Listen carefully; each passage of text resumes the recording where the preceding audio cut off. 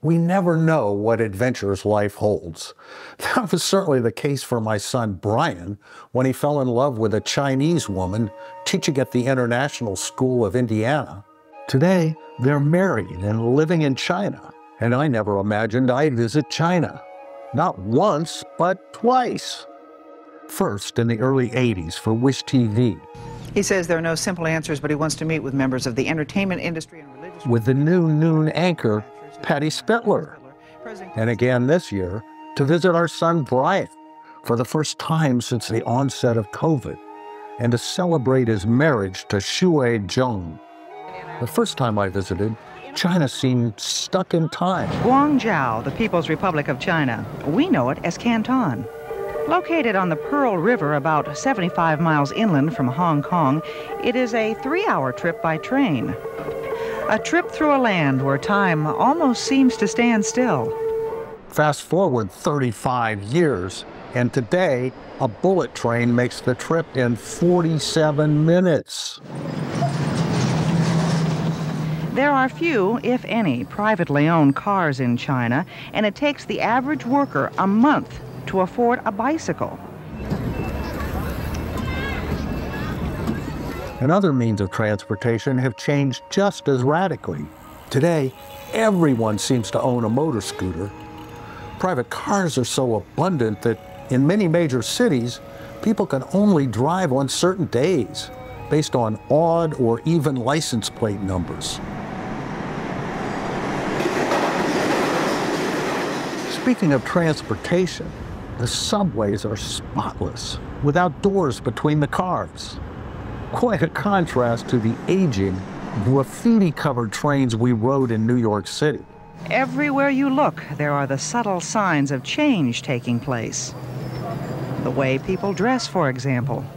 Ironically, the most popular garb today seems to be the T-shirt, with an English slogan on it, often misspelled and misunderstood, like the baby bump T-shirt I saw on a 12-year-old girl.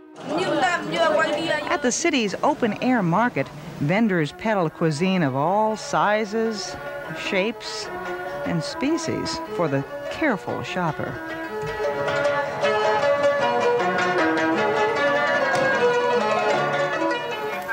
They're still open-air markets. But Brian shops at a grocery store that resembles an Asian fresh market on steroids. Our future's a mystery. I never imagined that China would host the first gathering of our newly expanded family. We hadn't seen our son Brian since he moved to China in 2019 and married Shui Zheng. And he hadn't seen Sister Erin since she married Aram Isha. As we explored the Buddhist temple in Beijing, it felt like I'd time traveled back to the 1980s. Even in this communist state, worshippers come to the Temple of the Six Banyan Trees. When Patty Spittler and I saw the same ceremonies at temples in Guangzhou. Since that trip, there have been seismic changes to both farming and housing. Where the water buffalo is a family's prized possession. Where earth is still moved by the sweat of human labor. Hoosiers would feel down home on the farm, watching modern tractors work fields of shoulder-high corn. And from Brian's apartment window, we saw towering cranes building acre upon acre of high-rise apartments.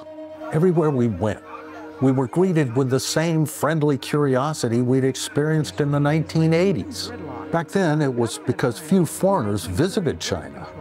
On this trip, it was because China's borders were closed during the COVID crisis. Yet on both trips, we found youngsters eager to approach strangers to practice their English. Would you like to visit America someday? Have you ever thought about that? If I have chance, I will be happy to go there. Where would you like to go? First, I think I will go to New York. New York. Do you ever consider going? My famous place. Oh, did you ever consider going to Indianapolis? No. No. Do you know where Indianapolis is? No, sorry. While visiting a park in Beijing, William buttonholed us to practice his English. He was curious about our dog Ghost and how U.S. subways compared with those in Beijing. We found this reassuring because Brian supports himself teaching English. And I never thought I'd say this, as Professor Sweitzer at a university.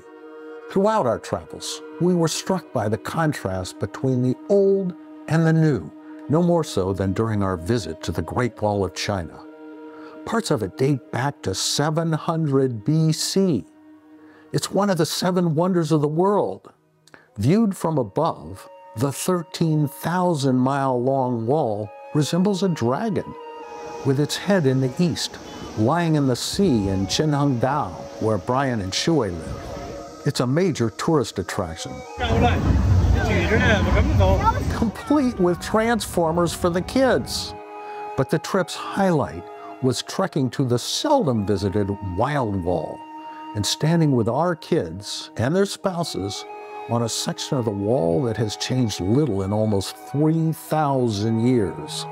Throughout this adventure, we saw majestic statues of lions and lions' heads. We learned they're symbols of strength and power. They're often found at the entrance to buildings to ward off evil spirits and protect the inhabitants. Our future's shrouded in mystery, but we feel a lot safer being protected by this lion's head that Brian and Shui gave us. For Great Day TV, I'm Steve Sweitzer.